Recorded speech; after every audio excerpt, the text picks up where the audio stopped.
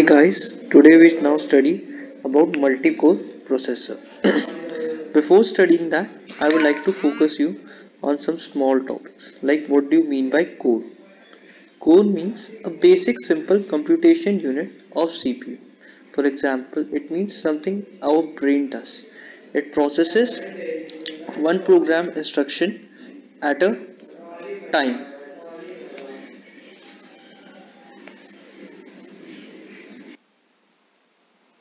Now guys, we focus on what do you mean by processor. A processor works like which gives the input and provides the appropriate output like what our nerve cells does. So now we could easily understand what do you mean by multi-core processor. A multi-core processor is comprises of more than two core which reads and executes the instruction. Now we show you how a picture of how a multi-core processor looks. So now guys we will understand what multi-core processor do. For example, if you want to listen to music, work on Excel sheet, browse on internet, so you can understand it can handle multiple programs at once. And secondly, for example, you open a Google page and each time a different process has been done in new tab. So it can use multi-core processors at a single period of point of time.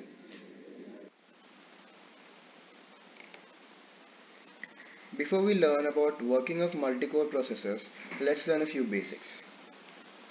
A thread is the smallest sequence of code that can be executed by an operating system. Multi-threading is the ability for an operating system to take advantage of multiple cores by splitting up the code into threads and feeding it to different cores simultaneously. Hyperthreading is a technology used by Intel processors in which the OS treats a single core like two virtual cores. This speeds up the process as the processor is never free.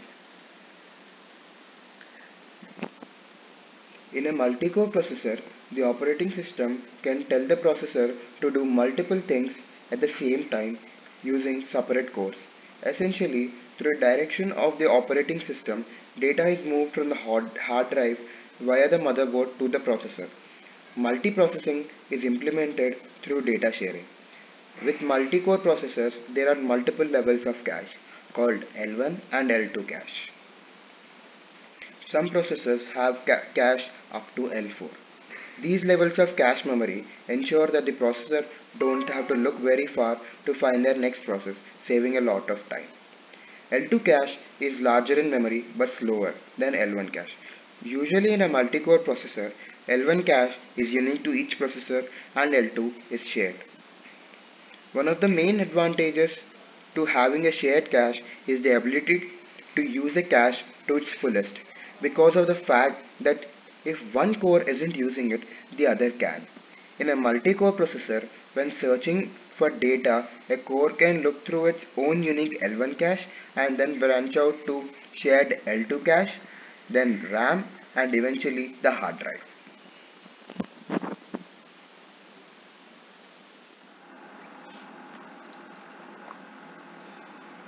Parallel processing. In computers, parallel processing is a processing of program instructions by dividing them among multiple processors with the objective of running a program in less time. The next step in parallel processing was the introduction of multiprocessing. In these systems, two or more processors shared the work to be done. The earliest versions had a master-slave configuration. One processor, the master, was programmed to be responsible for all of the work in the system. The other, the slave, performed only those tasks it was assigned by the master. Traditionally, computer software has been written for serial computation. To solve a problem, an algorithm is constructed and implemented as a serial stream of instructions.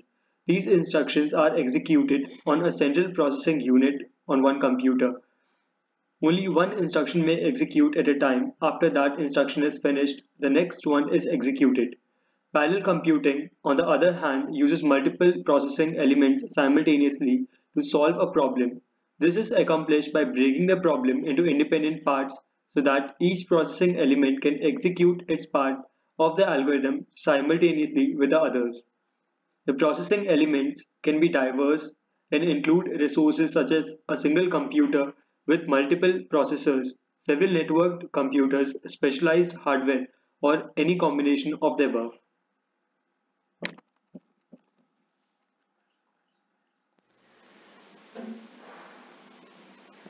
Now I talk something about Intel processors. Intel Core is a line of mid to high end customer workstation and enthusiastic central processing unit marketed by Intel Corporation. Now, some of the Intel Core processors are first coming to i3. The first Core i3 processors were launched on January 7, 2010 with two core processing units and hyper-threading. Some of the four common features are low power consumption, small cache. Now, coming to Wi-Fi. The first Core i5 was introduced on September 8, 2009. A mobile i5 processor has two cores and hyper-threading. The desktop ones have four cores with no hyper-threading, but they all have in common is improved onboard graphics and turbo boost. Now, coming on to i7. Intel Core i7 has an Intel brand name applies to several families of desktop and laptop 64-bit versions. The Core i7 brand targets the business and high-end customer markets for both desktop and laptop computers. All Core i7 has hyper-threading for heavy workloads. A Core i7 can have anywhere from 2 processing cores in an ultrabook to 8 processing cores in a workstation. It can have 2 to 8 memory sticks. Core i7 have a lot of varieties, but there are few common features like more cache and better onboard graphics and fast turbo boost that are low tide processors. Thank you. Now let me note down some problems with single core processors. Most of the programs which are made today need dual core processors to run. To execute the work faster, you need to increase the clock time. Increasing the clock time drastically uses power consumption and heat dissipation to extremely high levels, making the processor inefficient. Now, here are some advantages of multi-core processor. Energy efficiency. By using multi-core processors, architects can decrease the number of embedded computers. They overcome increased heat generation due to Moore's law, that is, smaller circuits increase electrical resistance, which creates more heat, which in turn decreases the need for cooling. The use of multi-core processing reduces power consumption, which increases battery life. Now, performance. Multi-core processors can increase performance by running multiple applications concurrently. The decreased distance between cores on an integrated chip enables shorter resource access latency and higher cache speeds when compared to using separate processors or computers. However, the size of the performance increase depends on the number of cores, the level of real concurrency in the actual software, and the use of shared resources. Now, let me note down some disadvantages of a multi-core processor. First and the biggest disadvantage of a multi-core processor is the cost. Cost of a multi-core processor is very high as compared to a single or a lesser core processor.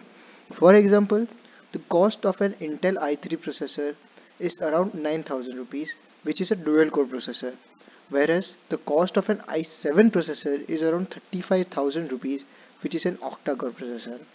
Now, it is a common myth that multi-core processors have twice the efficiency than that of a single core processor, but it is not true in practical. Another disadvantage is it is a multi-core processor is very hard to manage thermally when compared to lower density single core processors. Based on the current models, the future of multi-core processors may include increasing the number of transistors per square millimeter inch of silicon, efficiently increasing the number of cores, increase the cache in the processor, better materials for transistors, more environment-friendly processors, improved battery life, better software with improved threads.